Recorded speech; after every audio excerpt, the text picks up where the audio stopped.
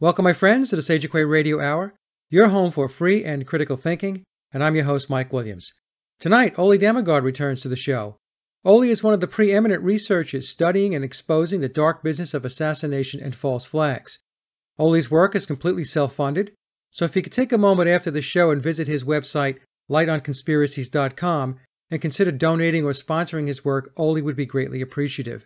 For tonight's discussion, Ole shares his insights into the Berlin and other recent false flags and how these events follow a predictable template. We also discuss the importance of vetting sources of alternative information and how the art of psychological warfare is everywhere. And so without further ado, here's Ole Dammegård. Ole, thank you so much for coming back. It's been probably a few months since the last time you've been on the show. A lot has happened. False flags. Before we started the show, you mentioned Berlin. We have also the whole pedophilia aspect that's playing out worldwide, especially here in the United States. Also, before we got started, you talked about air toxic syndrome on the airplane, and I guess you had just gotten back from a trip, and you had some side effects from this?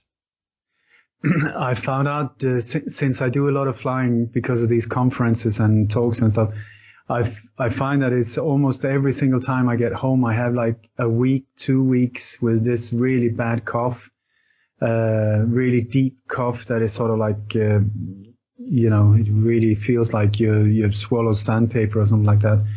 And my friend Willem Velderhof, who's a former commercial pilot for 25 years, he explained these things to me, and he said, this is not just an ordinary cough. It is what is called air toxic syndrome, where the whole thing is that it's with planes equipped with jet engines. When, as far as I understand it, when the engines get sort of used over the years, they start leaking oil, and this oil in the engines then get heated and compressed. And since all the air that comes into the airplane itself for us to breathe goes through the engines for some stupid reason, I would say, this is exactly what we breathe in. And according to Willem and quite a few other people, he became a whistleblower for 14 years trying to expose this whole thing, because thousands of people in the crew and passengers and so on have been having very, very odd symptoms because of this. And so one of the things that he told me recently was that just by using sort of like an air filter, especially one with like a breathing vent in it, it can help. I was going to send you a link that maybe you can post together with the show for some of the filters that he's been recommended. He says that it's especially in the beginning of the flight, when you're still on the ground, when the pilot accelerates or decelerates. Can you say? Yeah. The engines, that is where this whole thing comes. And he says if the pilots were aware of this, I hope maybe some pilots are listening now, you can, by accelerating the engines before turning on the airflow into the cabin, that is one way of sort of like airing some of these toxics out before you go on the flight. But since this is not standard procedure, most pilots are not aware of it, so they just, accelerate, and it just pumps all of this crap into the cabin for us to breathe for the rest of the flight. And you can feel it sometimes when you're still on the ground and they're testing the engines, and then you can hear when they turn on the air condition or the air intake, and there's this smell of like a wet dog or an old sock, that type of thing. That is the one. Okay. And he says that is the one where it really hits you, but also in flight, not when you in cruise mode. It's not so much there, but then when you start descending, that's where it starts pumping in as well. And also this in combination with all the chemtrails crap that is in the air that comes in through the same way, get compressed, heated, and especially when it gets compressed and heated, that is when it gets even more toxic, and violent to the body systems. So for one, I'm going to use one of these air filters. I'm going to look like an absolute stupid fool, but I am so happy. And I'm going to paint like a smiley face on it or something like that to take away, or just, put it on and go to sleep. And so nobody else, well, they can wonder whatever they want. And I also want to point out that in the airports, please be aware of these body scanners. Yes, they say that they are not sending out any radiation. This is what the people that are using them are working in these places are being informed. So they believe that they're doing the right thing, as we all do, since all of these things are totally compartmentalized. So you are not aware of your part of the machine type of thing. But these machines that are built by the same people that are behind so much other mayhem in the world can really damage your body, your DNA, alter your DNA, and really things that we have no idea about. So please be aware that there is this thing as opt-out. You can just say, thank you, but no thank you. I'm not going through that machine. Yep. And then they will say, yeah, but don't you know that it's totally harmless? There's no problem. That's their job to say that, and they believe it. So just give them a very nice smile and say, thank you, but no thank you, I'm not going. Then they will ask you, but why? And I've said that it's because of health problems. Then they start discussing. The latest one, when I just done a mini tour in the UK, I just say it's because of principles. And they say, okay, fine.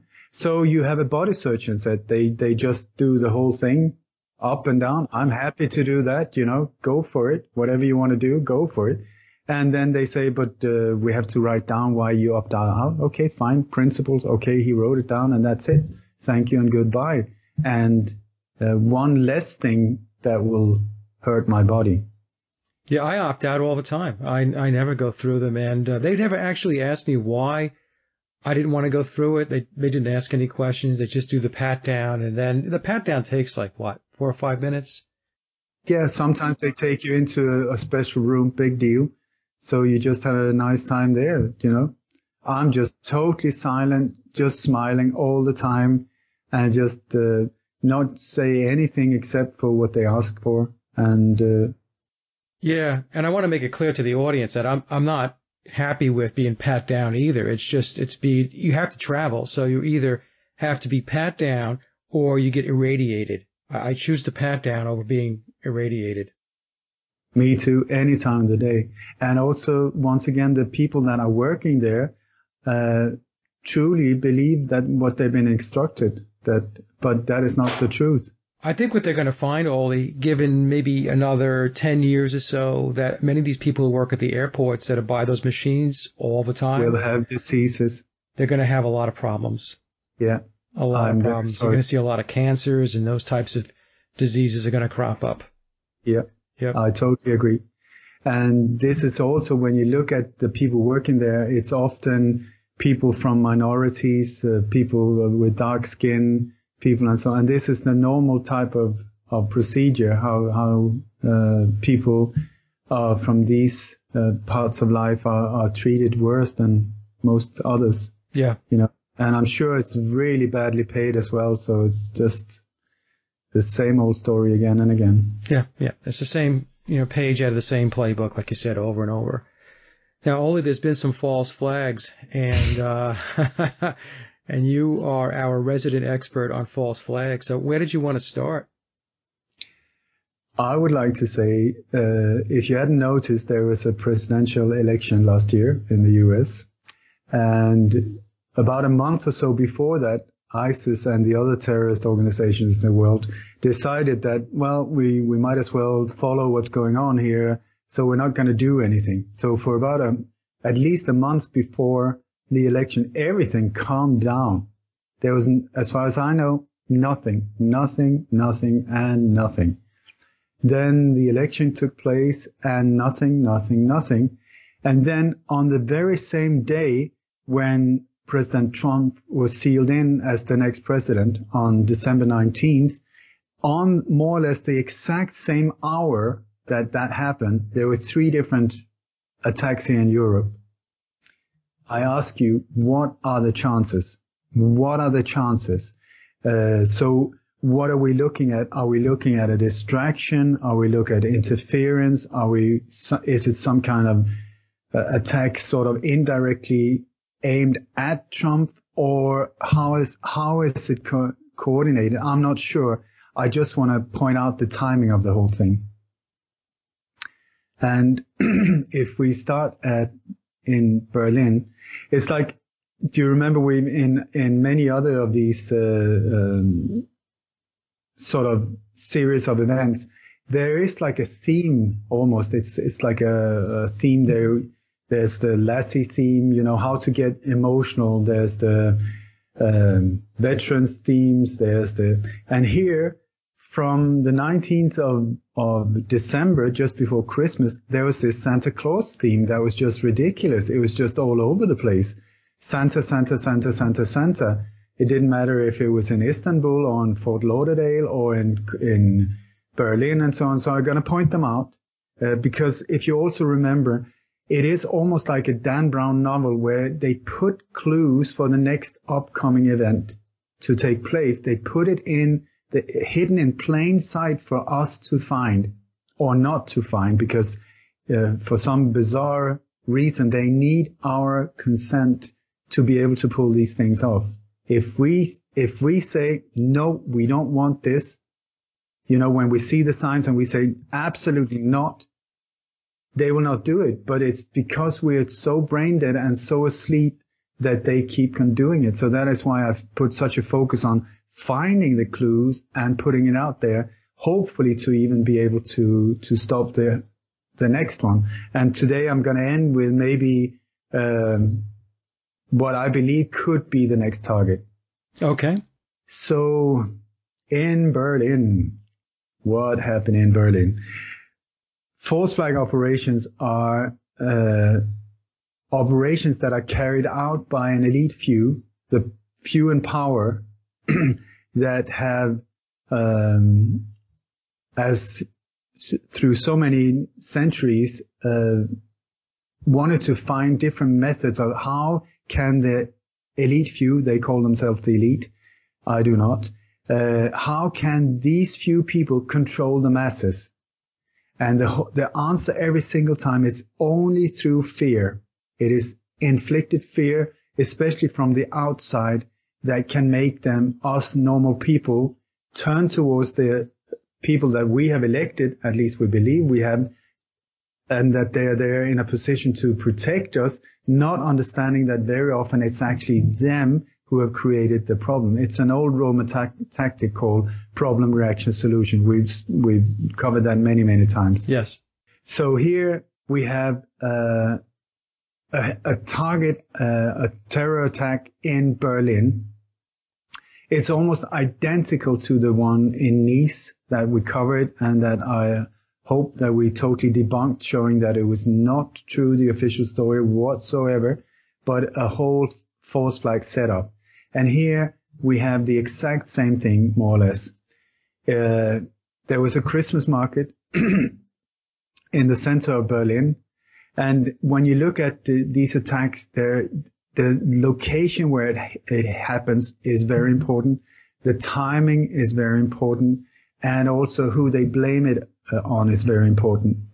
It is said that there was this guy of Tunisian background, this is identical to Nice, who said that for no apparent reason, I'm very pissed off, so I'm going to kill a lot of people. So he hijacked a Polish truck.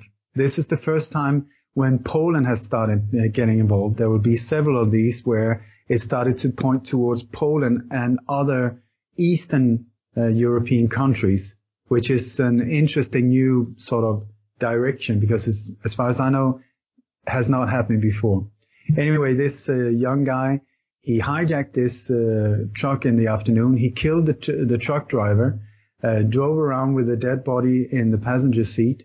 And then at 8:02 in the evening, he just drove into the center of Berlin and went straight into a big Christmas market where it is said that he killed 12 people, just went straight in between the Christmas huts and massacred 12 people and injured some 50 other people. Then the truck came to a full stop. He escaped, and they say that he fled through several different countries until he was stopped by Italian police a few days later and shot down. They more or less said hello and shot him. That was it. So let's have a look at what happened. When you look at this area, once again, we have a very, very specific location. It's right outside the Kaiser Wilhelm Memorial Church, which is the symbol for Berlin and for the strength of Berlin. Just like 9/11 was the symbol of the US and New York and so on. Kaiser Wilhelm Memorial, that is the church, and you will see it right in the background behind so many of these photos. And on many of the photos, check out the clock on the church tower, and it says 9/11. Of course. Surprise, surprise, here we go again, because they're in these, we're talking about psyops again. Okay, so is it possible that this actually happened the way we're being told?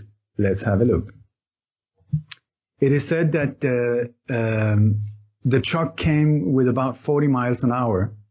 But when you look at it, there was a dash cam that filmed it when it came and entered into the area. But when you see the dash cam footage, which is very blurred, you only see a silhouette of the truck.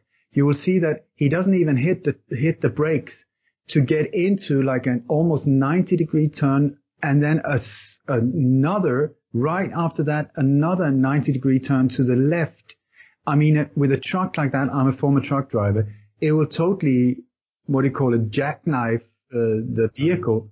And also you would just everything on the left-hand side, you know, when you make a 90-degree left turn, the rear of the truck will not do the same maneuver as a normal car. It will just like cut straight across. And here you see the truck passes the entrance to the Christmas market where it's said to have entered and doesn't even slow down. Then you go into the area where it said that it's killed all of these people. It's only like 100 yards in total. And so it's said to have hit like around 62 people, 12 dead and some 50 injured. And then it came to a full stop where it's standing out in the main street. But when you look at it, there are like these metal boulders that are only like 6 feet apart, meaning that you cannot drive the truck in between them. So what I'm strongly suggesting, since none of these boulders are damaged in any way or form or even scratched, is that the truck passed, reversed back, and got itself in position. I've got plenty of photos where you can see one of these metal boulders right up behind the truck, in the center of the truck, meaning it's impossible. The truck would have knocked it over. It would have made massive damage to the front of the truck to knock one of these over, because they are heavy duty type of things. Then you have also the lighting in the Christmas market area. There were these strings of bulbs, light bulbs, but the light bulbs are way further down than the height of the truck. And when you see the footage afterwards, these light bulbs are still there. Even though the truck is said to have passed right underneath it, it would have just torn the whole thing down. Then you have a photographer, a German photographer, who came there 90 seconds after it happened. And his name is Jan Hollitzer. He is the online chef of the Berlin Morgenpost. You will see here, once again, people interviewed, people, witnesses, and people on location, so often connected to media. And here we had CNN and BBC on location before German media was even there. Not bad. Pretty fast moving. Anyway, so you see this guy, Jan Hollitzer, he's there. His camera just passes the church tower, so you can see the time, and you count backwards to the time he started filming. So he started filming about 90 seconds after the official impact of the truck. So you will see he's very calm. He's walking around, camera mostly downwards, blurred, once again blurred. What is the matter with these cameras that are always blurred when it comes to filming victims? It's very dark. You can't see any real facial features of people walking around. And people in this Christmas market are walking around, arm in arm, old women with their handbag, just walking around like nothing happened. 90 seconds after a truck had just massacred through a crowd. There are no people screaming. There's no moaning. There's 3 people sitting being taken care of, because he's walking around talking while he's filming. I had a guy on location just a day or so after, same lighting, same location, a similar type of camera, super sharp images, good lighting, all of these things. Compared to the official, you can't even compare it. So also he keeps filming, he's walking around, and he walks up to where the truck is standing. There's nobody trying to sort of pull out the bodies underneath the truck because we only see 3 wounded people. That means that there should be maybe somewhere around 59 people underneath the truck, because otherwise, where are they? Nobody is bothering to do that. And when the camera passes the area behind the truck, you will see there's 4 people out in the street diverting the traffic. Okay? And also there's a big yellow bus that is standing there with hazard lights on. And that bus is standing there for more than 24 hours inside the cornered off police area. Why? Because extras are driven in and out on location in these buses. Also the truck, I would strongly suggest that the debris that are in the street around the truck was inside the truck. It came with the whole thing. You will also see there's some footage where people have filmed the whole thing before the ambulances and so came. And you will see that people are walking around very calmly, and there's no debris around the truck. And then the longer they film and people are walking around there, more and more debris are put around the truck. Nothing under, but on the sides and to the side. I tell you, absolute stage false flag crap. Not good at all. Now, Ole, in the background, we have these people walking around calmly. So is it your view that all of these people are crisis actors, or all of these people have been contracted to participate in this event? We're not talking about all these people. We're talking about maybe 30, 40 in total. Okay. And like I mentioned before, I truly believe that what we're looking at with many of these attacks, so-called attacks, I think we're looking at a global group tour. I mean, like a Rocky Horror Show on global tour. That it's the same people walking around in the background in Melbourne, as in Sydney, as in Ottawa, as in Denmark, as in Paris, as in Berlin. Just because they run around in German police uniforms does not mean that they're German police. Yeah. Just because they run around in German SWAT team uniforms does not prove that they're German SWAT teams. And why are they always having masks on? There's a reason for that. Oh, their security. No, they should be there for our security. And for us not to be even able to identify these elite soldiers that are there to protect us is totally turned upside down. I think you're right. There's like a troop of people that go around the world putting these false flags into play. I'm telling you, we're looking at a small little group. This massive terror problem is tiny, tiny, tiny. It's like Pink Floyd on global tour with the whole logistic thing almost identical. I mean, you need catering, you need makeup, you need smoke bombs, you need explosives, you need bodyguards, you need marketing agency. It's the same. It is the same.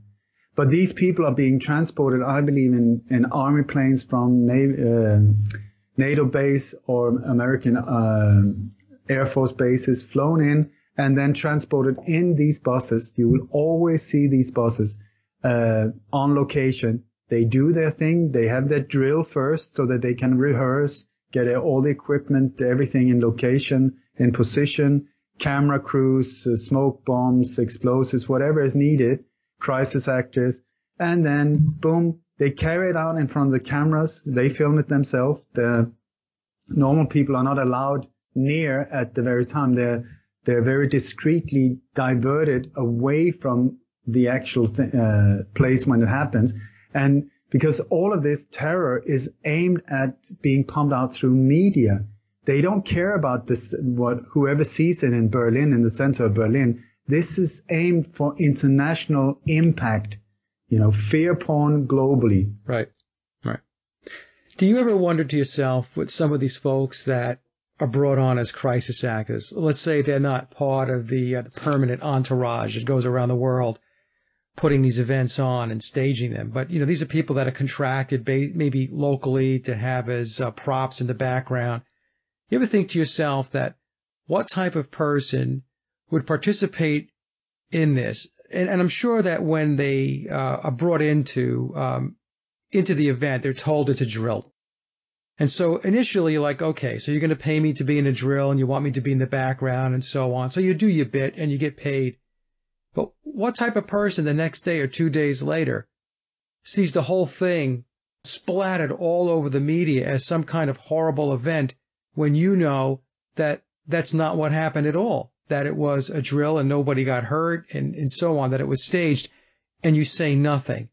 I mean, you don't step up to the plate and say, well, you know what? I was paid to be there and this was a drill and I don't know what's going on here. I don't know how it went from a drill to what's on the TV screen right now, because that's nothing but a staged psyop. That's propaganda that's being broadcast. These people that get contracted on an interim basis to participate in these things, they never say a word.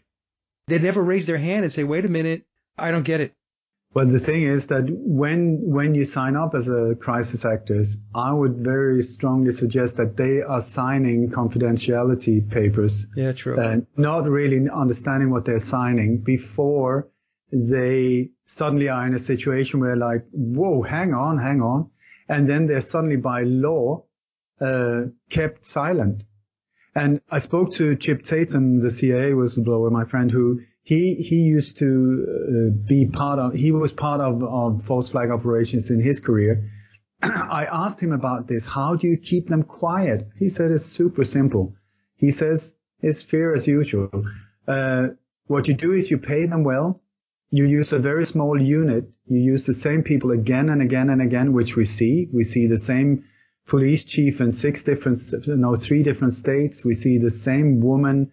I don't know how many times I've identified the same woman at 5 or 6 different places, Boston, Sandy Hook, many other places, same actors. I would very strongly suggest that when you looked at the description, for instance, of the 3 shooters in Paris, there was especially 3 individuals that were described as very well-built European sort of mercenary-looking types in dark military clothes that did some actual shooting, if there was actual shooting at all in the November 13th massacre. That was the same description in San Bernardino, by the way, by 2 witnesses. And Mike, if I had finished the sentence, I would say that is the exact same description as the shooters in San Bernardino, just a few days later. So I'm telling you, what we're seeing is they're being flown from place to place, and they use the same people. And what they do is the shooter is like in the exact description in dark military unit clothes, these type of clothes. So they do the shooting, and then they duck down while the SWAT team is moving in, put on their mask that the SWAT teams have, and then you have like 10 people in the SWAT team moving in and 13 people in the SWAT team moving out, all of them with masks. Where did the shooters go? They left that way. This is how they do it. They use uniforms on a very regular basis as a diversion. You know, you don't even notice them. You're looking for the bad guys. These people that were in Paris, San Bernardino, I swear, the exact same people. This is why it's so important for us not to see these as separate events. They are connected. And anyone who doubts me, please understand when NATO has an exercise, very often there are like up to 14, 15 different countries involved, including the US. And these are NATO terror exercises or operations. That's what we're talking about. That is what we're talking about. And this is also why it keeps repeating in the same countries, only NATO countries. In here we have Denmark. Sweden has started popping up more and more, even though Sweden has been neutral. They've been part of NATO since 1954, but not on the paper. You have Turkey, you have the UK, you have Belgium, Germany, France. These are the ones that it keeps, maybe I forgot some, but these are where it keeps repeating again and again. And you got Canada and Australia, which is also connected by different so-called security agreements. So these are the countries where it's like a revolving show, like, okay, next time here, next time there, next time here, next time there. And you have to have a standard cast of characters, Ole. It only makes sense because otherwise what you'd have to do, first of all, it's easy, like you said, it's more easily contained when you have a group of people that this is what they do, this is what they're trained to do, and so on. If you start trying to expand that out and you try to get more people to participate, you really run the risk of exposing what's going on. So you do want to keep it contained, and plus it costs money to train. Right? So you don't want to have turnover. You want to have a core group that this is what they do. And, so I agree with you 100% that this is all a package, if you will. And these people go about their business across the world trying to inflict fear and terror into people. I never got to what Chip said. He said that if somebody, first you pay them well, because money is not a problem at all. He said that most of the time when he was flying in these operations, he had between 25,000 and 250,000 in his pocket. That was standard to pay off people in the airport, to pay off, money, absolutely not an option. They even printed themselves. So that is not anything even to consider. So he says you pay them well. Many times these people are not super intelligent either. They're sort of like not good actors because all the good ones are already taken and would be recognized from films and so on. So you need to use unknown actors. This is also why you have this problem that they're really bad at it. And you have this problem with duping delight as well, where they're standing smiling while talking about how ISIS chopped the head of their dad or something like that. And then he says, if somebody should get like second thoughts, one of the things is you will always see these bouncers. They look in the outskirts of the area where these things happen. You will see these. They look like former military guys, but like not super well trained, because they would stick out and look like military. These are former military people, I would say. You often see them with military caps or military different symbols or things on their cap. But they're just like standing there smoking or fiddling around with a cell phone or whatever. But they're there to make sure that no normal people enter into this area, the target area, and none of the actors leave. This is also, you will often see them stand next to somebody who's been wounded and so on, officially wounded. But they don't even care. They don't really care. They're standing there looking concerned, but they're actually looking in all different directions, not at where this person is wounded or helping them in any way or form. So these people are also there to control and keep them, like these are mobsters more or less, to bodyguards, to keep them away, compartmentalized away. And then Chip said that should anyone get like second thoughts and start,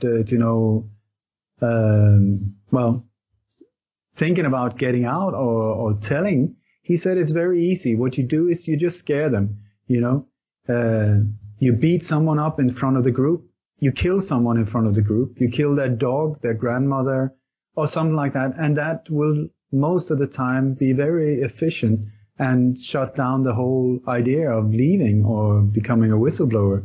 Yeah, that's very effective. It's fear again. It's fear again. Yeah. So this is why, how is it possible? How is it possible? Also, you got like, different mind control, methods as well. You got different drugs they can use, like scopolamine and stuff, where people have no idea for like 3-4 hours what they're doing. They will do everything they're ordered to, and afterward they will have no memory of what they did. The only thing is that they will have a dry taste in the mouth. Scopolamine is something really, it's called the voodoo drug, or it's the devil's drug. It's an awful thing made from a white trumpet flower from Chile, the mountains in Chile. But that's another one. And I with the CIA and Mossad and these other agencies, I'm sure they have very sophisticated type of drugs and cocktails to do this thing with people, where they can control them for a certain amount of time. Yeah. There's no question about it that they have technology, they have the means, they have the drugs. And I just chuckled a little bit before when you said they even print their own money. They do. It's it's just, people will sometimes say, well, where do they get all the money for all this stuff and so on? Well, it's pretty easy when you have a printing machine and you can print your own You print currency. it and normal people pay the debt. For every new bill they print, we have to pay the debt. Where does the debt come from? This national debt, where does it come from? How come it keeps growing? How come the U.S. have such a massive foreign debt when you are lending out money to other countries? Go figure, how does it work? It doesn't. It's a whole massive scam. So, Oli, what about, I don't want to switch gears on you, so if I'm getting ahead of you, just tell me and I'll pull back. But what about what's going on in Paris as an example, or even the riots recently in Sweden? Is this all tied in? I think it is. Big time. For the last 15 years or something like that, I and many other researchers have been very aware of that they're going to hit us with this mass invasion of refugees in Europe and so on, and in the US. But that is totally part of their design, how to divide and conquer. And what better way than divide by color, divide by religion, divide by social standards, different levels in society and so on. But I totally doubt everything at this point when it comes to media. I do not believe it at all. Because, for instance, like there was this so-called terror attack in Sweden. Sweden is a very, very soft version of terror when it comes to, if you compare it. And there was this schoolboy that he was dressed like Darth Vader, who came to school and stabbed 3 other people there and then got killed by the police. They say, I've been there, I could not even find his grave or anything like that. But the very same morning when this happened, which was the first time in Sweden, like a really like, whoa, it happened in the city, Trollhättan, which is one of the most populated by foreigners or immigrants, and then the others, he was said to be Swedish, the guy who did it, but the victims were foreigners, immigrants. And so you have this whole mix in it, because your mind just goes immigrants and violence and terrorism and whoa. Like the very same morning before this happened, in the Swedish newspaper, it said now 194,000 new immigrants are in Sweden at have just crossed the borders. So I have been asking people in Sweden, have you seen them? It's 194,000 immigrants. Have you seen them? And people have said, yes, I have. I saw them. They were in the train station. So how many did you see? Was there 194,000 exactly, or no, but there was at least maybe a couple of hundred. Okay, that's 194,000 minus 200, 300 top, So let's be generous. 193,000 is then left. Where are they? Where did they go? Yeah, but there were some in Malmö as well, in the south of Sweden. Okay, so how many? We're talking in the hundreds. Were they the same as in the other train station? Do you see what I'm saying is you enter, they play our minds, in my opinion. It's like sometimes I saw, they had like, articles in newspapers saying every fourth woman in Sweden has now been raped. It's like you go to Sweden, it's totally peaceful. It's like, no, absolutely not. Yeah, but I read it in the newspaper. It does not mean a thing. And now the rate has gone up like, and they put like, so it looked like 4,000% the rape percentage had gone up. But when you looked at it, there was a small little zero in front of it and then a comma. So it was like 0 point and then 4%. So are you saying that these numbers are exaggerated as far as the immigrants coming in from the Middle East into these countries, and then also statistics and data with regard to rapes and those types of things are also being played up, that the situation is not anywhere near what they're reporting? Is that what you're saying? My theory, my experience, absolutely. It is nowhere near anything. But what do I know? I can't be everywhere and count people and see exactly what's going on. I have to trust information being sent to me or through media and stuff. But I know we live in the southernmost point of Spain. I can see out through the window. I can see Gibraltar. I can see Morocco. Okay. According to media, people in Morocco are desperate to get here. They're sort of like jumping on trucks in Tangier. They're dying. They're grabbing boats, coming illegally here. You know, people drowning. We have been here for 16 years. I have not seen one boat. I have not seen one refugee. I have not seen any drowned people coming up on the beaches. What is it? Do you know? But if you look in the media, it's like, oh my God, here they are again, and the what do you call the boat? The custom boats took over boats and hijacked them. We can see it. There's no boats. So what about a country like Germany, where it's in the news just about every day about, you know, what's going on in Germany? I mean, the news is broadcasting it as total chaos with these Middle Eastern refugees coming in. The German government under Merkel basically doing absolutely nothing about it. German women being molested, raped, and so on. So Can I just say, you said the key word. The government, Merkel, is doing nothing about it. Why are they not doing nothing? Because they want the chaos. This is the thing. They're part of creating it. That is also the thing with Sweden and other countries. They're totally opening the doors, and normal Swedish people are saying, oh my God, close it. What's going on? But they're not allowed to say anything because then you will be called a racist, you know. But I've asked in many interviews, you know, to people in Germany and so on, you please contact me. Look out through the window. What are you seeing? Are you seeing people being raped in every street corner?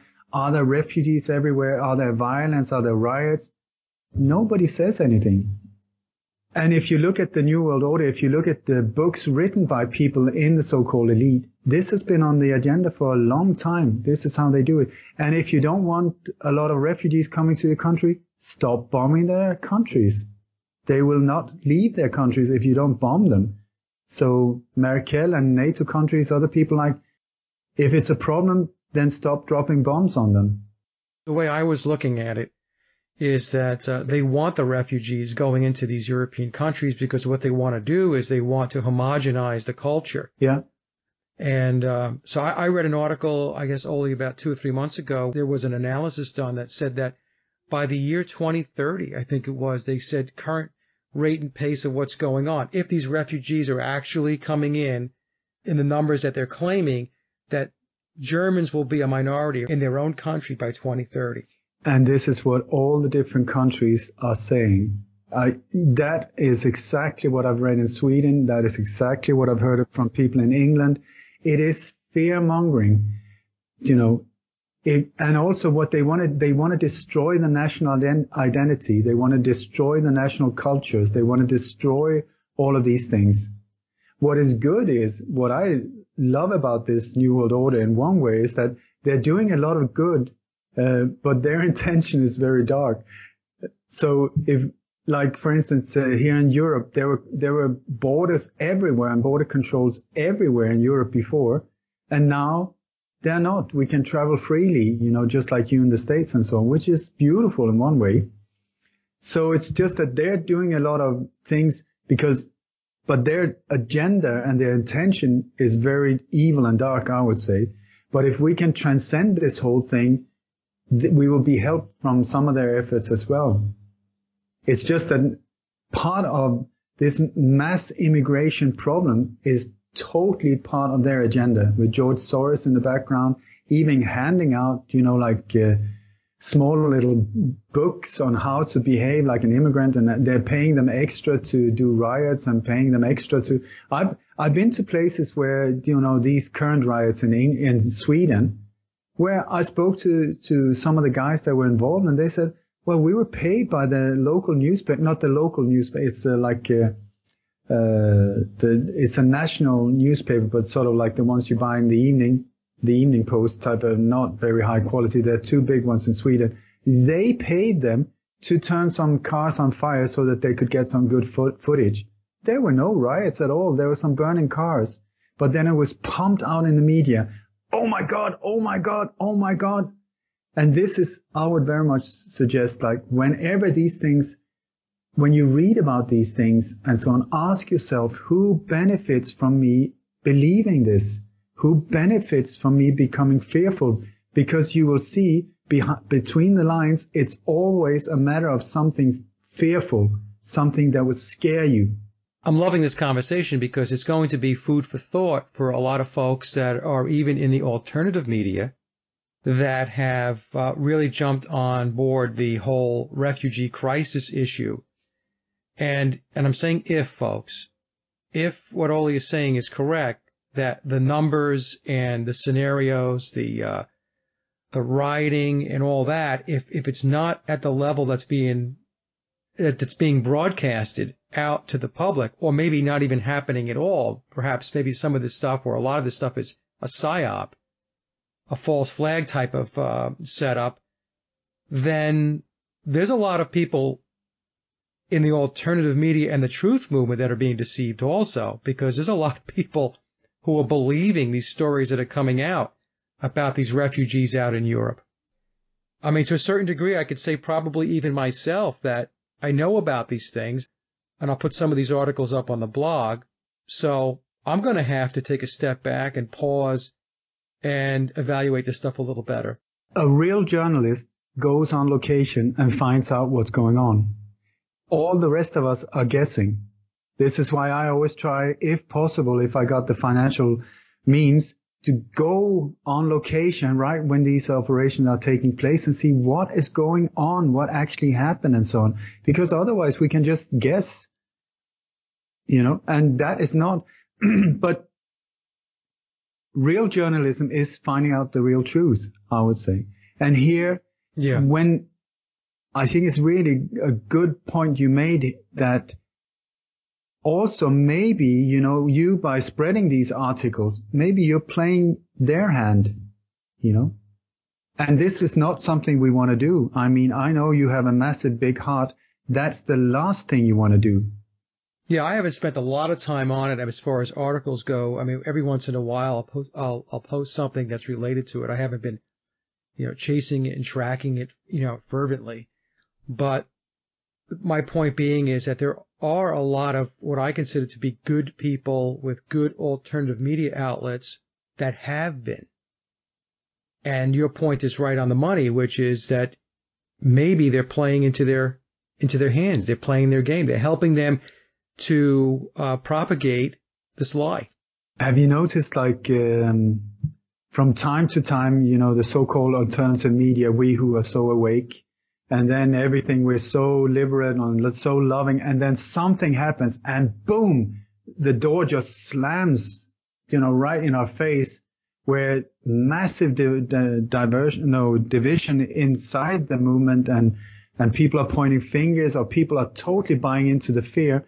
I think, what was it with the Ebola where people freaked out instead of seeing, listen, it's another one. It's just another one. It's an updated swine flu owned by the CDC. They have the patents. They are doing the whole thing. It is the exact same thing, version 2, upgraded to 0.3, whatever, same story again. And then suddenly, And then it turned out absolutely 0 people died of Ebola. Next time something like that happened, I would suggest we should be more aware and say, hang on, before I buy this, before it's the upside down blown up donkey virus, I'm going to take a step back and just see, is it the exact same theme being played out? Is it this, who owns the patent? Is there actually a patent on this disease? Where did that come from? And especially if it's like from 1947, like with the Ebola virus or the Zika virus. Right. You can buy the Zika virus online, These type of things, don't buy into it. And then look at what's being played. Look at it as a theater. What is going on? Don't get emotionally involved, but take a step back and see, what am I part of creating? I can personally say, if I was part of creating more fear, I would shut up and go to bed and pull the blanket over my head and not say another word, because then I would totally be playing their game.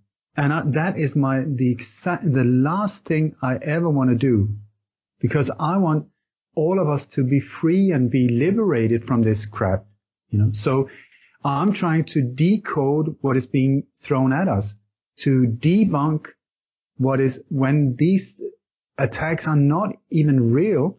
I do everything I can to point out things so that you can see for yourself. The truck could not even go there if he had tried. It is an impossibility to pass over these metal boulders with a truck without massive damage to the truck. And there is no massive damage to the truck. And that is just one out of so many details that I can just keep on. And I would love if I can just point out a few more things when it comes to the Berlin. Sure. Okay. Yep. Do you remember a guy called Richard Gutjahr? When the Nice attack happened, it was being filmed from a balcony of the Westminster Hotel by a tourist that filmed the truck. For some reason, he was filming the truck before anything happened, which you do when you're on holiday. Not. Okay. So he was filming this truck, and then suddenly it accelerated, and you saw it. You never saw it hit anyone, but it looked like it was taking off into the crowd. Later turned out that the hotel that we identified is only like 215 yards from the casino where the shootout with the police was. The official story says 1.2 mile. We say 215 yards, which is a very perfect small little area that you can control without a lot of people seeing what's actually going on. Anyway, I'm always so curious, who did the filming? At the Charlie Hebdo attack, when the police was shot on the pavement, do you remember these two? Yeah, okay. Yeah. The guy, was that a Parisian guy who was just he was just down getting some garlic and a baguette, and then he came home to his apartment and wanted to see some French TV. Was that who filmed it? No, it was the second in charge editor of the second biggest Israeli TV channel who was there filming the whole thing. Okay. That's a bit of a coincidence. That's a red flag. That's a red flag if you ever see one, especially since the guy who was shot lives. He's doing fine. He lives in Buenos Aires, and he's an Israeli Mossad agent. He's doing fine. He was paid $666,000 according to insiders, and he's been given 6 years to stay down in Buenos Aires until things has cooled down, and then after a plastic operation, he's welcome back. Okay, so then we go to Nice. Who filmed there? Well, it was a German guy called Richard Gutjahr. And Richard Gutjahr, we have media here again, is an internet sensation as a journalist, internet journalist.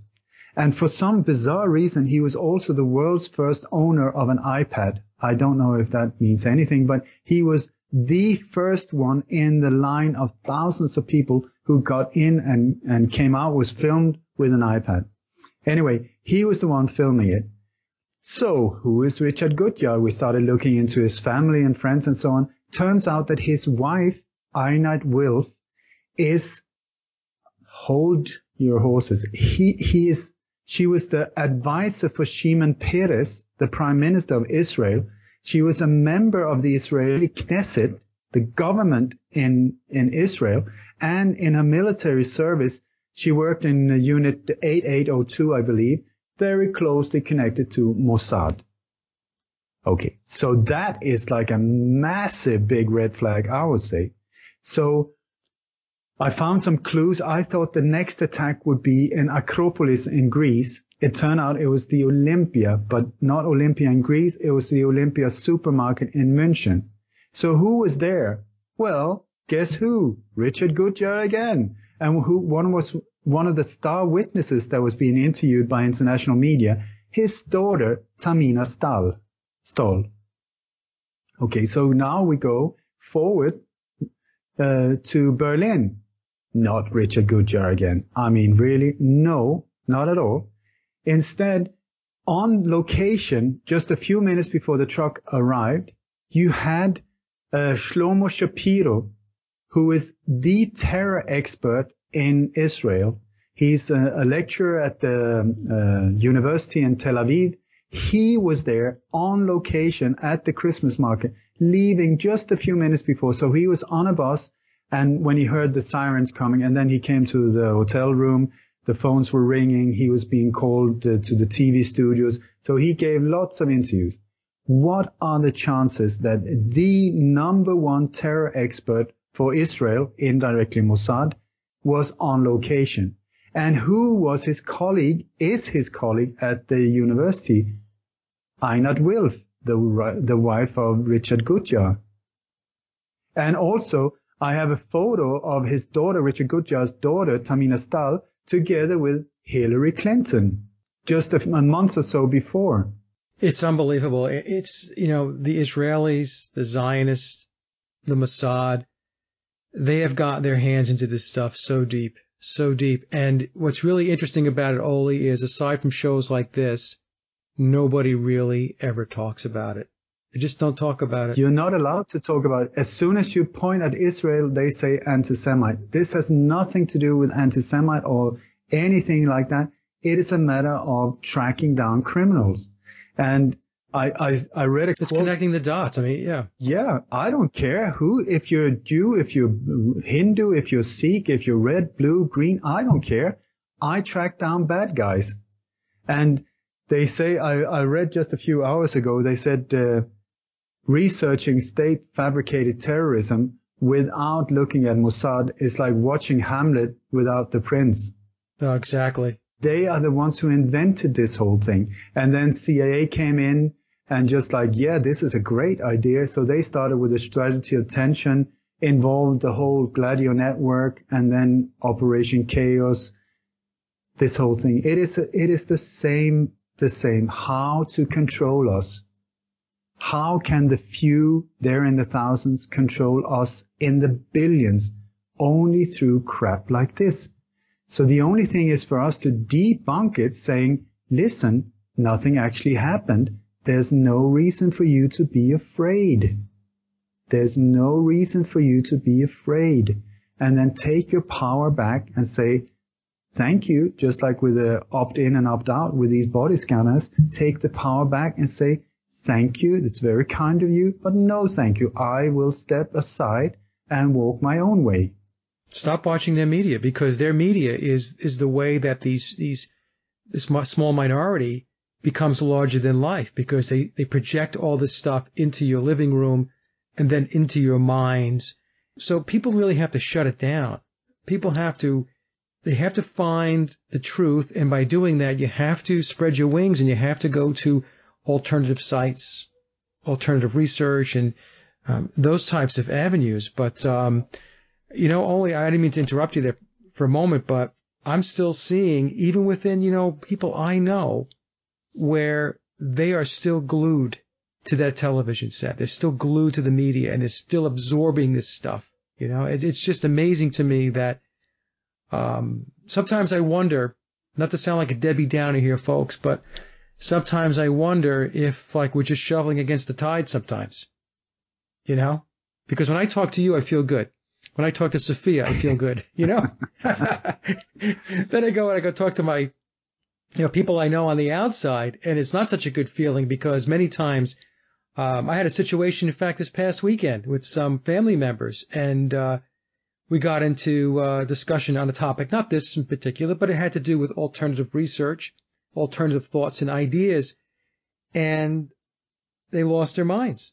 They absolutely lost their minds. It was just something that cut across the grain. They just couldn't deal with it in their paradigm. You know, they have this established paradigm, and they only want to understand the world through that lens, and that is it. Don't tell me there's another lens because I don't want to see through it. I don't want to know about it. But my point being is that, we talk about this stuff, and one of the things that people have to do is they have to just shut the vehicles off, the apparatus off that is infecting them. It's like a mind parasite that they're being infected with. Then what you're doing is basically you become an enabler of their agenda because you're playing into their game. Mike. Friends and families are the toughest ones. I call it boot camp, and I avoid it. I don't speak to anyone who's not opening up the door. I mean, for me, it's strange that here I live in Spain. Nobody talks to me about these things, even though internationally I'm looked upon as somebody worth listening to. Yeah. And no, more or less none of my friends here ask me, or it's like, there's not a question, there's nothing. I go somewhere in the world, I try to do my best. I come home, not even a question, where have you been, how you doing? You're making me feel better. I get the same thing. No, but it's like, for me, it's just like, okay, fair enough. And the way I see it is just that it's very painful to wake up. Especially what I've noticed is the less you know, the more you will fight for you being right. Mm-hmm. People who are starting to see, oh God, I have no clue. They're more open to see that things might not be the way they thought it was. But, and also we've been so pumped with, well, if I'm an adult and I'm a responsible adult, I need to keep myself informed about what's going on. I totally agree. But then please be aware of who's the owner of these, channels that you're using. Like CNN, BBC, I don't trust them as far as I can spit, but also you need to be very aware of also in the alternative media, there are lots of infiltrators and things that are there to divert your attention away from what's actually go. And also where they're pumping out like 80% truth, saying you can really trust me, and then 20% absolute lies to keep you. But then you believe this individual. I mean, there's one of the so-called big people on the internet in this thing that is totally not trustworthy. But it shows itself over time. And you will also see more and more how they play into this agenda and how they play more and more pointing towards races and when things are obviously staged events. I mean, I'm not talking about jumping into conclusion, but once you really start looking into some of these, I mean, they're not very well pulled off. These are not high level skilled operations, many of them. So people in those positions in alternative media should not be a stranger to seeing the signs, seeing the whole setup, seeing with the crisis actors, the fake this, the fake that. But here they are pumping out the official story, pumping out. So I'm like, whoa, who are you? Who You're talking are you? about it, like an outlet like InfoWars? I'm talking about Alex Jones, yeah. I'm talking about Noam Chomsky, and so on, where people, it's just mind blowing, like Noam Chomsky, who's been pumping out so much incredible information from so many years. Then we come to 9/11, boom, door closed. Right. It's the official story. Yeah, InfoWars is very interesting that way, and I agree with you 100% because with InfoWars you can get maybe 70% of what InfoWars is pumping out there can be in my view, looked upon as being truthful. But there's this other 25 to 30%, like you say, Oli, where they are pushing an agenda. I'm sorry to say, but that is what I've discovered. I mean, I spoke to Alex Jones 2009, and I used to really look up to him, and I met the InfoWars reporters from them at the Bilderberg meeting in Copenhagen. I've met them other places, but it's just like, what the hell is going on? You know, and then you see also what is the message that is being spread out there. Yeah. The end game.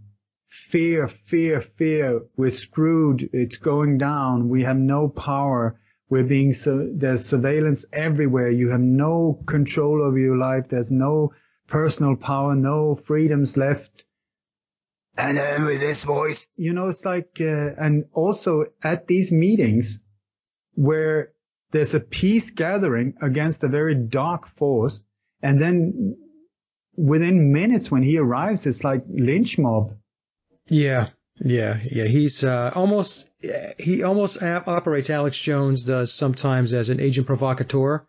Yeah, I totally agree. When these events take place. So it's interesting. You know, I basically, when I first started getting into the research, I used to watch and read a lot of what was going on in the alternative world by going to InfoWars. And I found that I outgrew it a long time ago. Like I said, every once in a while with the blog, I will scour articles, and if I find something that's interesting and I deem that the article is worthy or trustworthy enough to put up on my own blog, I'll do that. But I find myself having pulled away from them in a big way. And not just them. I'm talking about other alternative research and truth types of channels on YouTube, as an example, or blogs, where in the beginning I found the information interesting. It pulled me in to do my own research. But after I did more and more of my own research and I connected into better resources, better information, I find myself not really going there anymore. So I hate to dump on InfoWars, but I'm just letting folks know, you know, where I landed with it, where I'm at with it today. It's basically, in my view, it's a crapshoot these days. It's just like you say, I'm not here to criticize anyone. I'm just observing, and it's a very sad picture that appears after a while. But this is also when you see, how do you hijack populations? How do you hijack opinions? And this is by, you enter in like a hero on stage. You know, it's a one-man single, you know, like standing up against the dark forces. And then you deliver a lot of incredible information. And then over time, when you start getting a lot of followers, that is when you start diverting into the real agenda. Because then you got the followers, and then people follow, no disrespect, but more like sheeps, you know, not really understanding that they're being led in a different direction. Yeah. Which I find, this is where you have to be very, very aware. And I'm being warned about everyone. I haven't been warned about you, but you're more or less the only one, but everything else. And I'm I'm surrounded by former CIA, Pentagon, I met spies, I met military intelligence, fake journalists, real journalists. I have no idea, you know. I'm just wandering around totally naive, thinking the best of people, at the same time trying to be streetwise enough not to get bumped off. And I tell you, I have to tell you, I just went to England, and I just went for 4 days, 3 different talks in 4 days, very intense. And I had no idea who the groups were. The thing is, I will go and talk to anyone, anywhere, as long as they don't try to censor me, you know. So I don't care. Hells Angels, fine. Gang wars, middle of that, no problem. I'll go there. Military, police, I'll go there. And here I came to, we were informed about the meeting just 2 hours before it took place. So I thought, why this security type of thing? I thought it was ridiculous. It was because of me, because I hadn't made a secret of me coming or whatever. So anyway, two hours before we came to the Holiday Inn Hotel, which is a sort of like quite a posh hotel in the center of London. And the crowd was very much, I would say, right-wing, older men, many of them right-wing. I've never been in such a crowd before. There was also National Front, skinheads with the flags and all of these things. And I thought, whoa. Really good that I didn't know about it, because maybe I would have chickened out or stepped away, because I thought this is going to be perfect. Total no control whatsoever what's going to happen. And then while we were in there, on the outside of the hotel, we started hearing, whoa. I looked out the window and there was about 50, 60, you can see it on YouTube, people in black masks and black flags and a smoke bomb outside.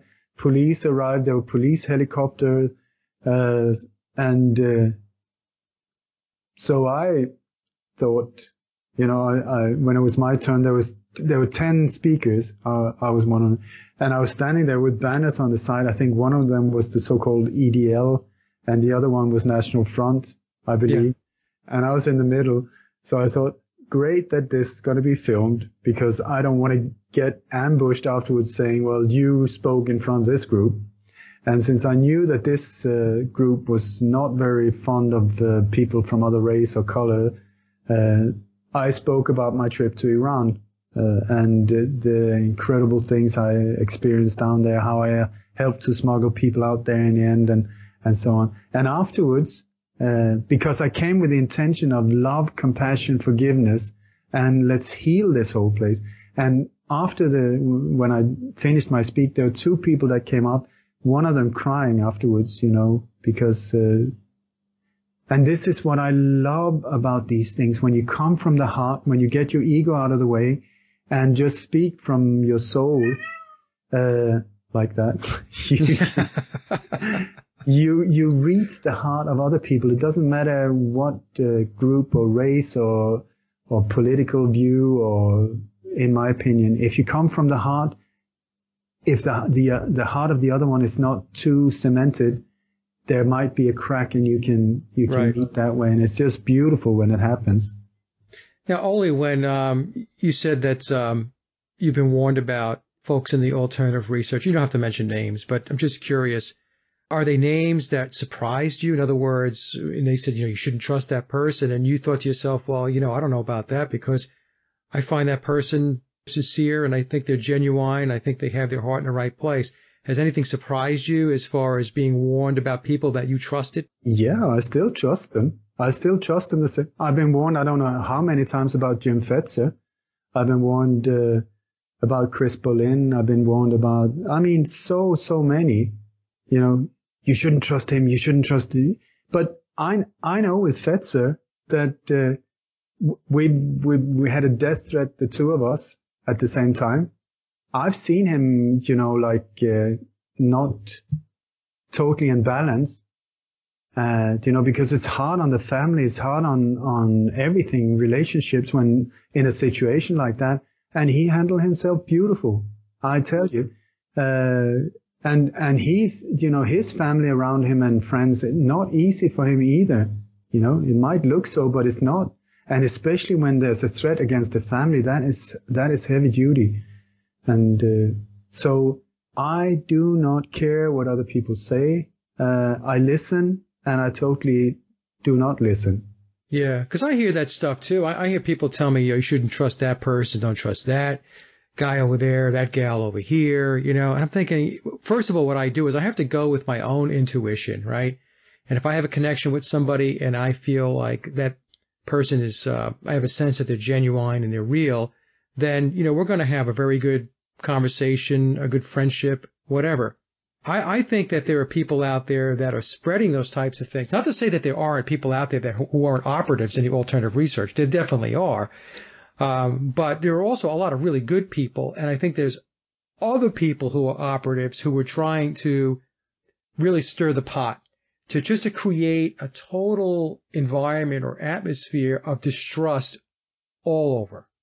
It's like if I'm talking to Ole, it's like they want to put in Mike's mind is, is Oli real, or is Oli, or if you're talking to me, it's like, is Mike real, or is Mike, some kind of psyop? It's really strange the way the whole thing works. Just real quick, I don't mean to take up much of your time here, but I had somebody tell me, a person I had on the show was told by somebody that I was taking money. So, and I know this person really well. So he called me and he spoke to me about it.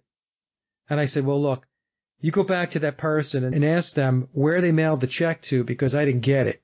Okay. They put the wrong address on the envelope.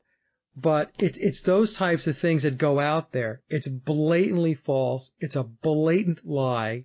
And and not only you and I have talked about this before on other shows, I don't get paid to do any of this stuff.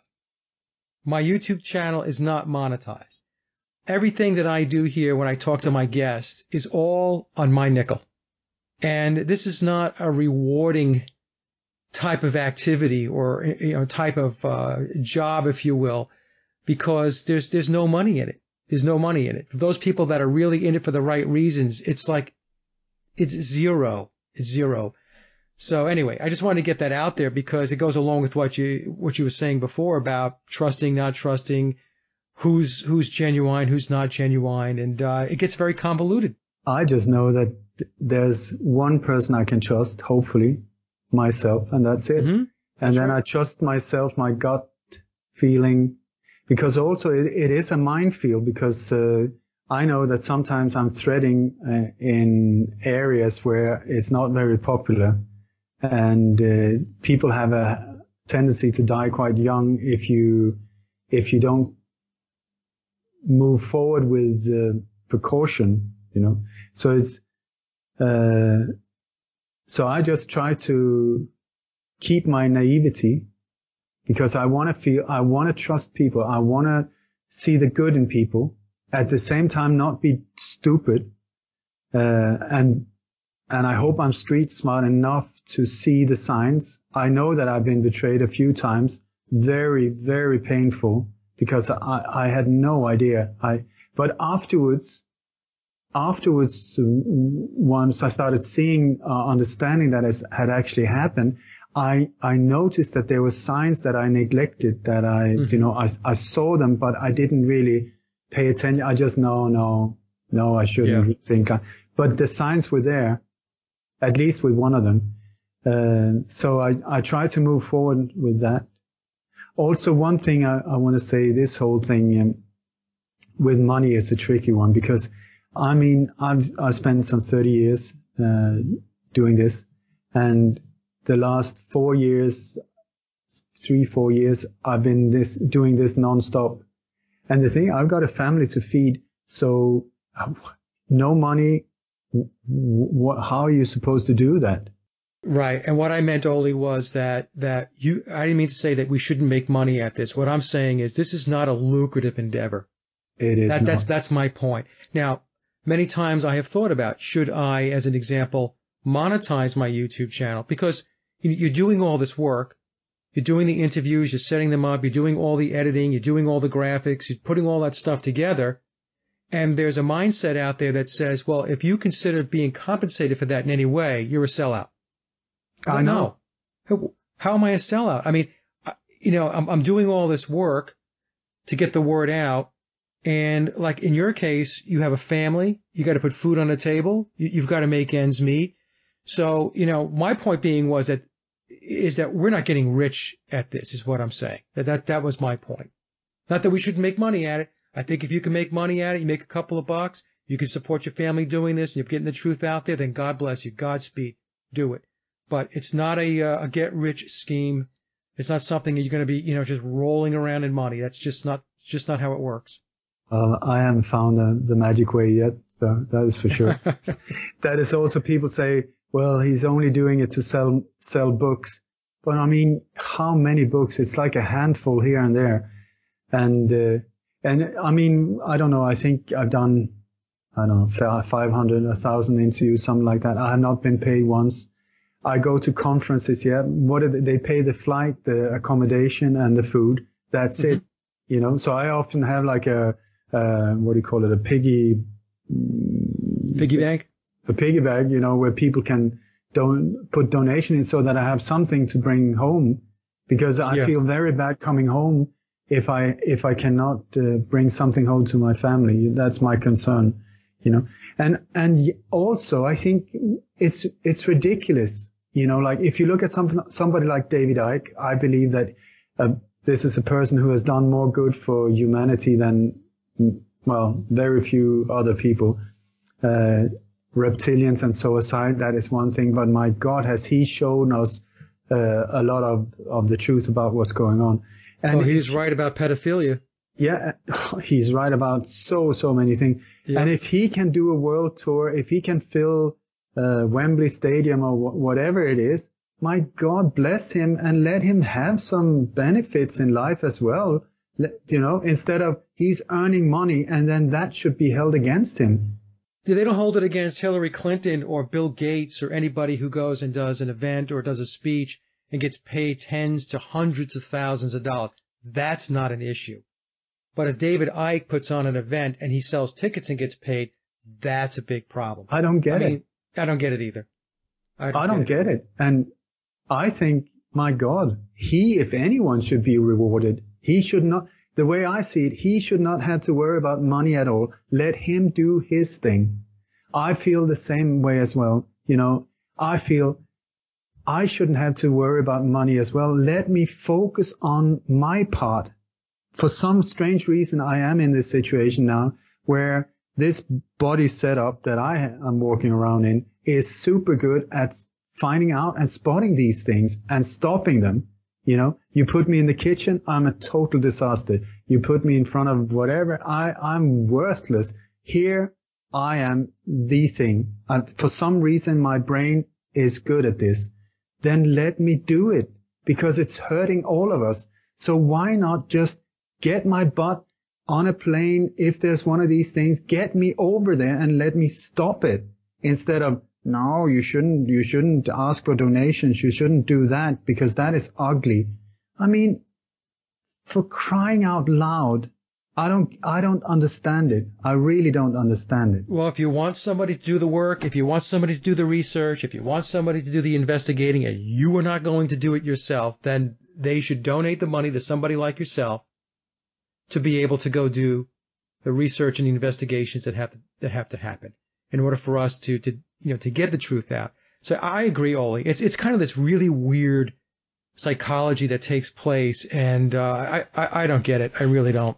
Do you know, like, I think, like, if I was focusing on, like, let's have a lynch meeting and chop the head of the elite or something like that, and let me get finances to go and kill these people, I wouldn't support that either. But what is the whole thing about? You would get a lot of money for that, though. I would, yeah, maybe. I wouldn't be surprised. But anyway, I derailed you there. So we were talking about the false flags, and then before we got started with the show, you had mentioned to me, you said, Mike, that there was some kind of clue as to maybe perhaps the next one. Is that what you were alluding to? Yeah, I can say like this. I said please keep aware these NATO countries. So just because it's different countries does not mean that they're not connected. I would strongly suggest they are, just like a global tour, like a rock group on a global tour. So there was a police shooting in mid-December in Denmark of a police officer. This is very, very unusual in Denmark, or has been up until recent years, where they said that this police officer, somebody just walked up and shot him in the street. Okay, his last name was Jul, which means Christmas. Then I think even his first name was Christian Jul, which means Christian Christmas. Okay, maybe a coincidence, but please hear me out, because I would say that we're looking upon a psyop here as well in the background. Okay, then you have the first images of this whole thing coming out from Berlin, where the truck was dark blue or black, and the trailer behind it was silver colored. But the images that was being pumped out, this whole thing was golden. Gold is also one of these colors that keeps repeating with all the victims with these golden blankets, gold blankets, heating blankets. The gold color keeps also dead bodies are being covered with these gold blankets. Gold is something that keeps repeating for some reason I'm not totally sure about. And anyway, there's this guy that looks like he's from the forensic team that looks like Santa Claus. He's walking straight across. And also it looks like a ribbon almost around this truck. The whole setup is Christmas. There's a Christmas tree. There's stars in the background. There's stars on the street. All of it like terror for Christmas. And Rudolph with the red nose, these type of things. So that happened. Then straight after that, we had a nightclub shooting in Istanbul. And in Istanbul, it was said that the guy who did the shooting was dressed in a Christmas Santa Claus outfit.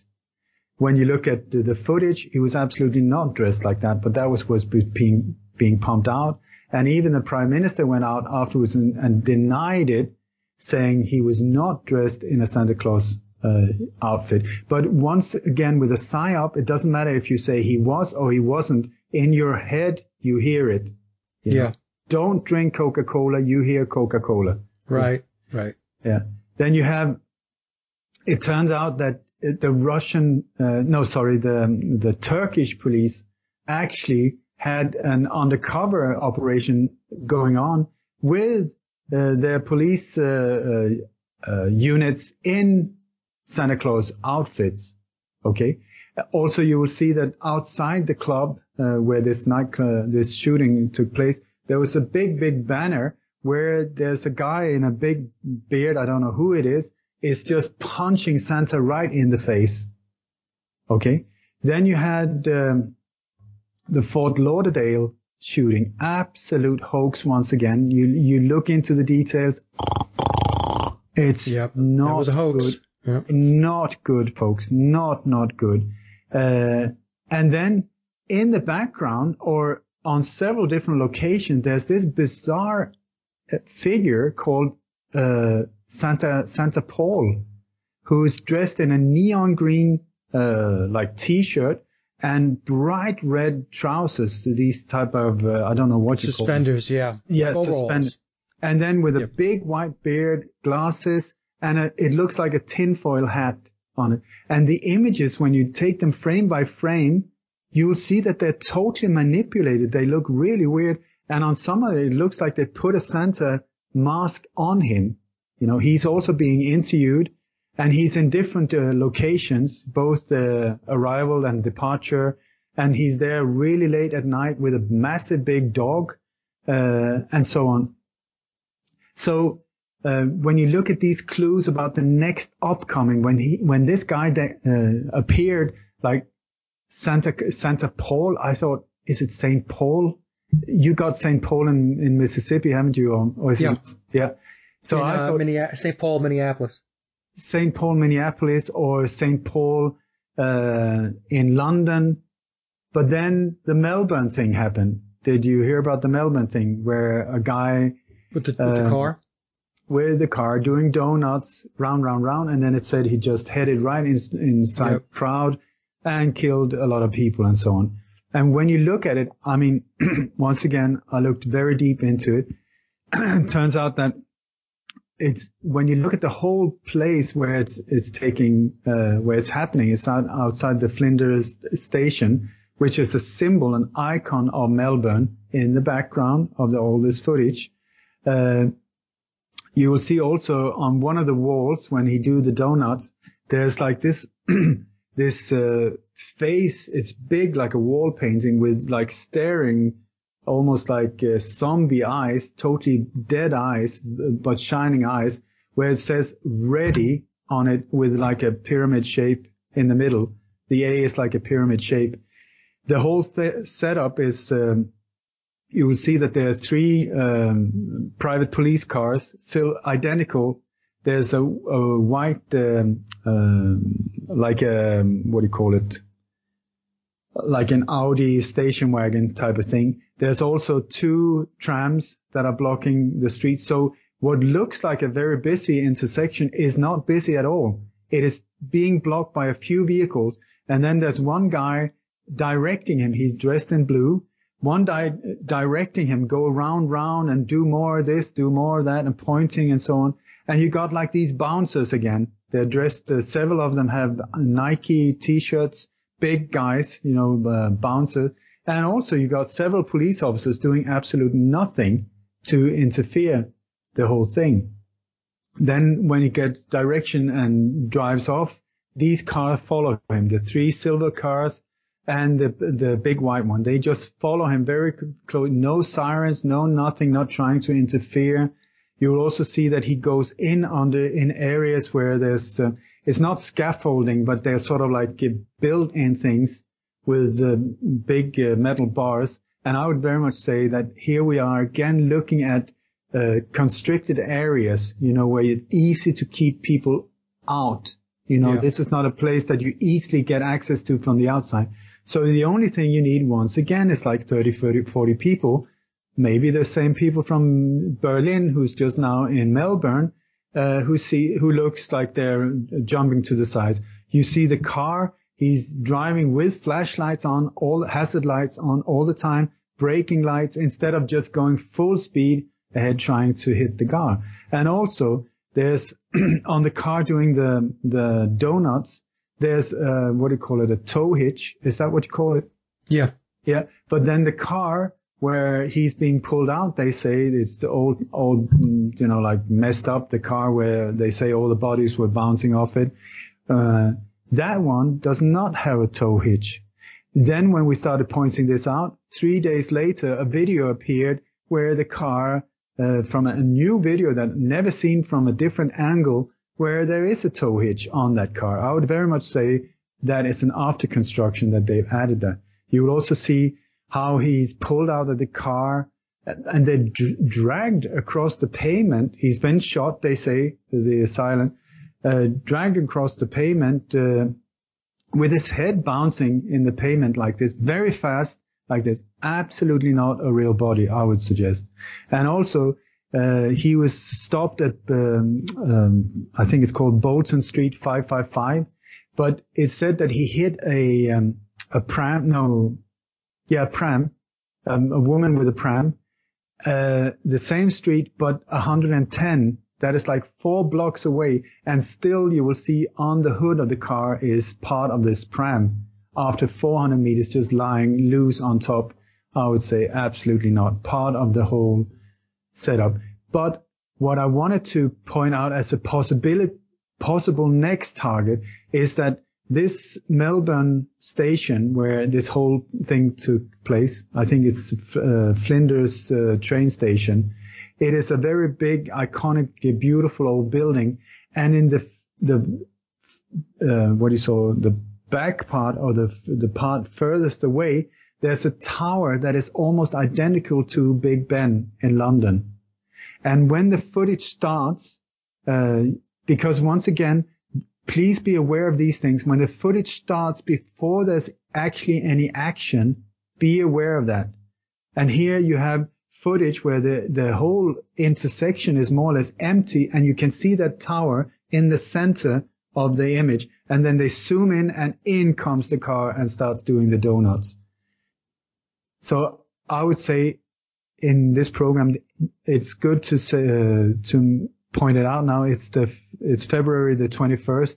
Should there be a hit against Big Ben, then let it be known that this was pointed out beforehand. Okay, or something that happens in London, I guess. I mean, True. But you're saying specifically Big Ben. I'm just saying that the tower of that train station where the camera is focused on it right before it actually it's like we're back to the psyop again. The first few seconds where your mind is just like, what's going to happen? You're looking straight at that tower, and then boom comes the donuts and everything that distracts your mind and so on. But these are the things where I, from experience, go like, whoa, hang on, what's that? And I just want to say that right across that train station is the St. Paul's Cathedral. Okay. Do you see what I'm saying? I see what you're saying, yeah. And St. Paul's Cathedral. I don't think anyone has ever pointed that one out, but it's right opposite. So if you look Google Map, you got the train station on one side of the crossing. You look across the crossing, the intersection, you got St. Paul's Cathedral. Really, dark. It looks quite demonic, this cathedral, this like, whoa, that type of feeling. Yeah, well, they're dropping clues, like you have shown so many times before, Oli, that this is what they like to do. It's almost like a big game to them. Here's another clue for you all, and see who picks up on it. It's very twisted, very twisted. But they do this with the names also when you see the people being interviewed, like Harry Fear or Annie Kettle, or I tell you, the other one, I saw a surname from the Melbourne attack, Dick on Ass. Is that really? Is that a surname? I was like, what? And then the guy that they blamed the whole thing, I think his name is Dimitris, and then almost Gorgonzolas, so that you will remember his name. They say he was a Greek immigrant type, but Gargan, it's Gargan soulless. Soulless, Soulless, okay. Yes, soulless. But so that you Gorgonzola, so you remember it. Do you know at the Copenhagen shooting, there was a Jewish guy they said was shot dead. He was like 34 or 37 years old, unmarried, no job. He was a basketball player, That is normally called a loser, I would say, yeah. And he was named right away Man of the Year. Man of the Year. Okay, how? And it wasn't that he did some heroic thing. This guy is said to have been acting like he was drunk. The guard was just standing there, and this guy just suddenly pulled a gun and gave him a headshot. Boom. So there was no heroic. The only thing he did was officially died. And then Man of the Year. His name was Dan Uzan, like U-Z-A-N, okay, which right away in my mind goes like Uzi, the only, like Dan Uzi. A weapon, a gun, yeah. Yeah, but also Usan in Danish, if you spell it in a different way, but the exact same pronunciation, means not true, untrue. Dan, true. Okay. So, I even, I question many of these identities because they're just phantom identities. Well, they'd have to be. Because if the whole thing is staged, then these people are actors and actresses, and they're not going to step up to the plate with real names and real identities. I tell you, I have been on location on so many, I think about 10 different location in Europe and in the US where these so-called terror attacks have happened. I have not managed to I found a couple of graves, in total 2, but no death certificate, no birth certificates. When you go to the school, they say, no, he would not here. He must have been, there's a confusion or misunderstanding. Not there, not here. Do you know, like with the Lee Rigby beheading in London, this is the thing also, every year, just before the Bilderberg meeting, which is the first weekend of June, or one of the first days in June, there's always some kind of diversion attack going on, so that instead of focusing on that meeting, suddenly, whoa, we will look over here. And there was this was in 2013, just a week or so before the Bilderberg meeting in Woodford outside London. Then there are these 2 black guys who are said to have chopped the head of an English soldier. Okay. The thing is, my friend, the researcher Nick Collerstrom, he sent in, to the name and register office saying, please send me the birth certificate and death certificate of the soldier, Lee Rigby. He got his money back a few weeks later saying, sorry, there's no such person. Some of the victims from the Bataclan, he did the same thing there, got the money back saying, sorry, there's no such person. There's like this, the marriage certificate doesn't match up, it's signed by the wrong person. It's not his father's name. It's his stepfather's name. Rigby, why did they, he's lying there. I would say, is that part of the psyop? Eleanor Rigby, who died alone, and it was so sad and nobody was there, and he was a fusilier. Is that because of the baby boy, Jesus, the drummer boy, that song? To put it into the psyop, they put it, all of these things as ingredients, playing us, I would say. You have to ask yourself, so why do they do it? Maybe they do it because they get their rocks off by doing it. And also maybe because there are people out there that are looking into this stuff like yourself and others. And it's, I don't know, maybe it's a wink and a nod. You may have figured it out or you're figuring it out, but you'll never solve the puzzle from a broad perspective because there's too many people walking around like sheep, that just don't pay attention. So I don't know. It's interesting that they put all this stuff in there. I guess what I'm trying to say is I'm trying to understand, I guess, their motive for putting this stuff into these events where you, as an example, identify this stuff. But, why is it in there? Is it in there because they have to, in their minds, maybe like you mentioned in previous shows, from a karma perspective, they have to do that? Or is it more like we want to do it? It's from a very sick, twisted perspective, we think it's fun. I don't know. I believe it's a combination. Dick on ass. Really. Yeah, please. Harry Fear, Annie Cattle. I've got some other ones where it's like, there was somebody called Dennis, almost brain dead. The name was so close to brain dead. And, these type of things where you can see somebody's having fun here. Yeah. And when I spoke to Chip, he said, but, you're making such a fuss of these things. It's too much. It's like, for these people, just another day at the office. It's just their job with marketing, like slogans like Charlie Je suis Charlie. That is not something somebody just comes up with. It's a slogan. It's a marketing slogan with a whole logo, with the fonts and black background, white, in the thousands pre-printed, so that it was just handed out. Just like thousands of candles was handed out in Copenhagen after the shooting there, so that the demonstrations looked really good, and so on. It's marketing campaigns, and people are being paid lots, and for them it's just another day. They are being played as well. This is the whole thing. Does Chip ever give a perspective on whether all the work that folks like yourself are doing is making a difference or going to have an impact? Does he ever give you his perspective on whether that day is ever going to happen where, basically the ship turns? Or is Chip's perspective on this thing, it's the way it works. It's the way of the world. It's always going to be like that. What does he say about that? I think I'm one of the most optimistic of anyone I've ever met. So it's like, when you look at this from a logic point of view, we're screwed. But I know in my heart that we're fine, and he has not got that conviction. I feel sometimes he get inspired by listening to me, even though one time he said that, my God, listening to you is like listening to one of these Miss America speeches. Fair enough.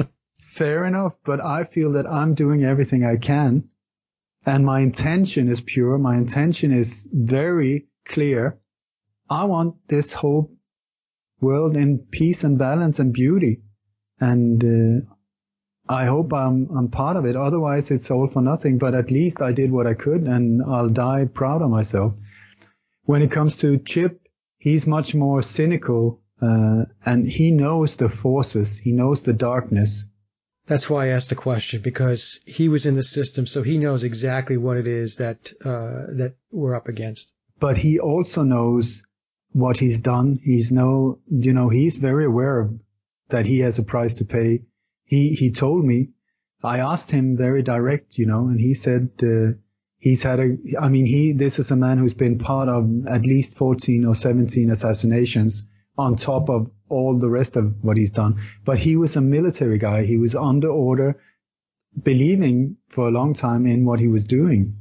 I get it. I mean, as to why you pursue it, because it's the same reason why I pursue it. People ask me many times, like, why do you do that? I mean, why do you do a blog every day? Why do you do these radio shows? Why do you talk about this stuff? You know, I don't know. It's just something that is just in my DNA, which says that I have to pursue the truth. Yeah. You know, it's like it's not pursuing the truth. It doesn't even enter into the equation. You know, it's just something that motivates you, and it's just implicit in your makeup to want to continue to get the truth out there, you know? So it's not one of those things like you're just like, well, you know what? I think I'm just not going to do this anymore, and I'm going to go back to being in the virtual reality. I mean, that's the problem, is that once you go down this path and once you start unraveling the truth and you start digging into rabbit holes, there is no going back. You can't go back to the fake world anymore. No. You know? Yeah. It's like how to unlearn to be able to ride a bicycle. You can't do it. Once you know it, there's no way back.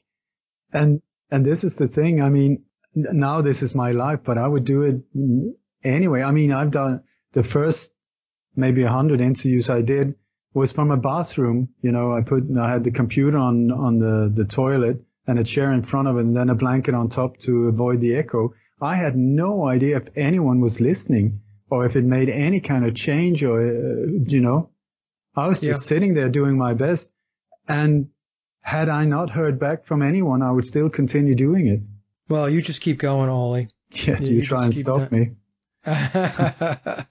You know, it's you're one of the real good guys out there, and you know, you just keep pushing the envelope to reveal the truth and pull that curtain back. And if it wasn't for people like yourself, much of what we know today, we wouldn't have a lot of the information, because you have, you know, broken the code on a lot of stuff. I don't know if a lot of people realize that, but you have, and I know that, you know, and so I'm really appreciative of everything that you do. Thank you, Mike. Anyway, I have talked you and derailed you here for almost 2 hours. Excellent. Yeah, that was a very good conversation. I really enjoyed it. Is there anything else, Oli, that you wanted to talk to the audience about before we wrap up? I would like to say, if anyone would like to support or have an exchange of energy, because this is, I need to tell you a story. Can I tell you a story? Yeah, sure. Okay. I was at the Open Mind Conference in Denmark, and there's a Danish friend of mine he's a former drag racing driver who is now a horse whisperer. So that's quite of an interesting turn of career. Anyway, so I was staying with them, and when we got dinner, there were wine glasses, and on my wine glass it said Apache, and I've always been really I've had a strong connection with the Apache tribe and the Sioux tribe. These two tribes I've felt in my heart many times, you know. And so I thought, oh God, how did you know? I said, and he said, no, that's the name of my horse. We got like 4 horses, and so the different wine glasses had the different names. So I said, Apache, wow. And so I said, after dinner, maybe would you mind? I would so like to just see how you communicate with horses, because I have no idea. So he said, yeah, sure. So we went out afterwards, and Apache is it's a really big white horse. And I was bare feet, and and he was quite sort of like pushy, you know. When he came, he was sort of like pushing me around a little bit and eating on my sweater and stuff like that. And then my friend Bjarne, he said, do you want to ask him a question? I said, yeah. He said, just repeat a question in your mind. Don't say anything to me. Just repeat it in your mind, and let's see what happens. So at that time, I was on my knees, you know, I was burned out. I was, because there's so much out, you know, giving out, and so little coming in, what we talked about before. Yep. So I asked, how am I going to turn this around? Because I'm almost burned out here. And when I started asking the question, this horse just stopped fooling around and lowered his head in between the two of us. The horse's ears went back, and he stood completely still. my friend Bjarne, who I had not said the question to, he said, Apache wants you to upgrade your website. I was like, what? He said, you need to open up a membership area. You need to make new avenues so that there can be an exchange of energy, because you're going under. There's no receiving energy. It's just going in one direction. He says you need to make new ways, maybe in the form of, like I said, membership areas, and make donations, a newsletter, these type of things, so that people can support you in the efforts, because it's for the good of all. And then Apache said, now we are in touch. The only thing you need to do is think my name, put a question out there, I'll help you. And then the horse just head up and took off. And I was like, oh, okay. And I was like, what the hell just happened? Did a horse just advise me on web design? I was like, but I tell you, I went straight back home and I started upgrading my website. I'm still in the process of doing that, and after that, there was a distinct change, where suddenly I started receiving donations and so on. Okay, great. So, yeah. This is the only income I have. So my newsletter donations, extremely appreciated. Also, I'm giving sessions one-on-one if people want to do that, because it always starts about conspiracies, but it ends up spiritually. People are really empowered. I'm empowered as well after an hour, so it's beautiful to watch. I love being part of it. So the one-on-one sessions, Oli, is that you talking to, is it a client then? Do you have a client? Yeah, anyone who contacts me, I call it Pick My Brain. And then I charge 60 euros an hour. And whatever you want to ask, go for it. And often it's an hour and a half or whatever. So that is another income. Or my books on Amazon, there's several there. And how is Kim's book doing? How's she doing? It's moving, but it's a matter of marketing. There is a reason why people at a publishing company, that they have a whole team of people that are really good at what they're doing, because to come from the outside and try to make any kind of impact, not easy.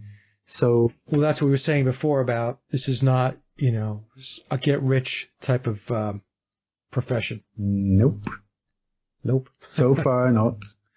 But I tell you, one thing that my Raja Yoga teacher, that is yoga for the mind, I got a beautiful teacher. Her name is Nella Nichelaram, and she welcomes wealth in all different areas of life. She says, do not block it off in any way or form.